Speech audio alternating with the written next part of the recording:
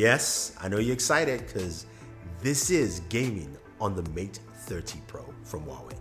Yes, when Huawei announced this device last week, I was really excited, and finally I get to play games on this device.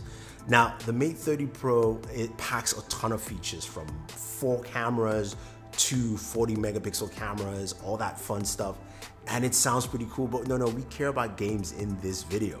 We'll check out camera later, and trust me, that camera is dope. But let's start off with some of the things that we care about with the device, right? It's got a new chipset, the Kirin 990, 7nm chipset. Just to warn you guys, none of the games are optimized for the chipset yet because this device is not out and nothing is available for it yet. But as you saw, I got to do some gaming on here, right? We've got 8 gigs of RAM on the system. This device has 256 gigabytes of storage, right? So we've got all the things we need. We've got a brand new 6.53-inch display. It's that nice curved display. It's kind of like a waterfall display. It looks really good. What I like about it is the edge curve-ins. When you move your wallpaper across, you can see it go through, but it has really good edge detection that it doesn't bother that your hand touches the edge there. I like that. And they treat it as 3 distinct touch zones: the main screen and your 2 edge screens, right? That being said, because of that, there's only a power button. There is no volume rocker. It's really interesting because you just tap above the volume, the power button, double tap it, and that gives you a volume rocker. It's easy to use. I heard some people in some hands-on saying it was iffy. I found it really easy, no issues. Works every single time, and because it works every single time, there has to be some gaming application. That area, those touch areas on the sides, can be mapped to your trigger buttons. Yes, if you watch closely, as I was gaming earlier, I was tapping on the top of the screens as my trigger buttons, which is great, which means you can map that as an L and an R, and all you have to do is when you power up your game center is on the corner. You can swipe that out and go ahead and map the buttons for whatever you want to do within the game of your choice. Now, this game center also allows you to keep the buttons visible, or you can make them disappear.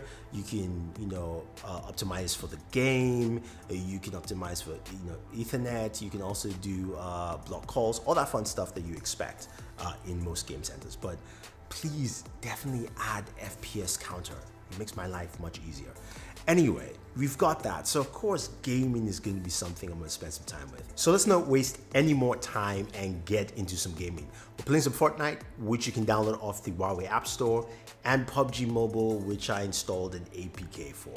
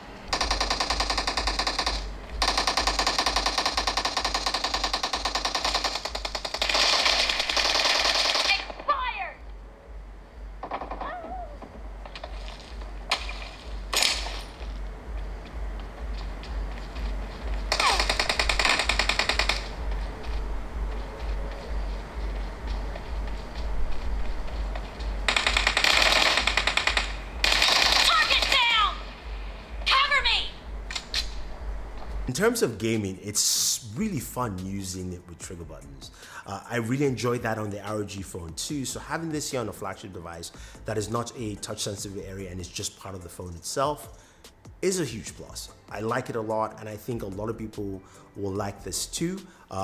It's such a really nice feature, and it rotates. If you rotate the phone, it really doesn't matter. It's it's like that instantaneous. So really nice, lovely display as well. Gaming performance was really good. PUBG handled really well. I had no issues whatsoever. I wasn't able to get extreme in terms of graphical performance. because again, this is not PUBG that you can download for the Mate 30 Pro. I just threw in an APK. Fortnite also ran well. There was 1 or 2 weird glitches, so I'm thinking again this might not be the most current version for this chipset, because this is the first Kirin 990 chipset, so I don't think there's anything available because there's no release date yet for this device. But overall, my gaming performance with this, or my gaming experience, was really good. I enjoyed it. I really like gaming with this device. Now, it doesn't run hot. I like so while we talked about a graphene layer, cooling area over the chipset that they have, it works out really well. My temperatures ran between 94 to 96 degrees Fahrenheit, so that's really good. Unlike the iPhone, which I just did a gaming video on, that ran up to 100 degrees. So this runs much cooler in general. So take that as you see it, guys. Now, in terms of audio, it sounds really good. The speakers sound good, stereo speakers. There's no Dolby Atmos or anything like that. It's nice, it's clean, it's really clear. But here's a speaker test for you.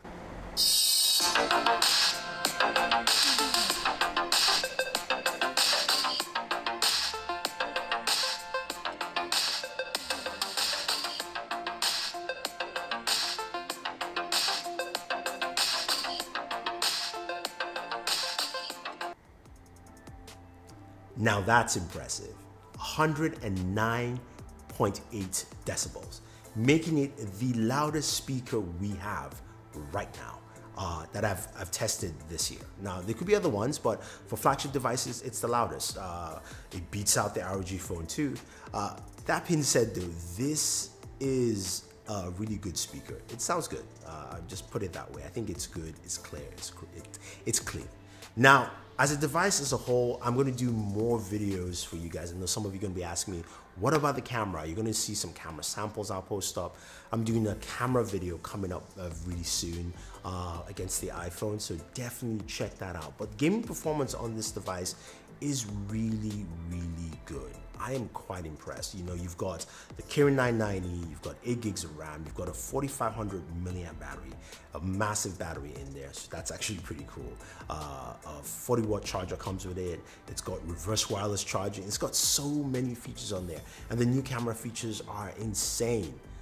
But hopefully you guys enjoyed this gaming video. I could go on and on and on, but you stay tuned. We'll have more videos on the Mate 30 Pro that you'll be interested in seeing. If you have any questions, any comments, let me know. If there's anything you want me to check out or showcase, leave them down below. Otherwise, guys, thank you, and always enjoy your entertainment.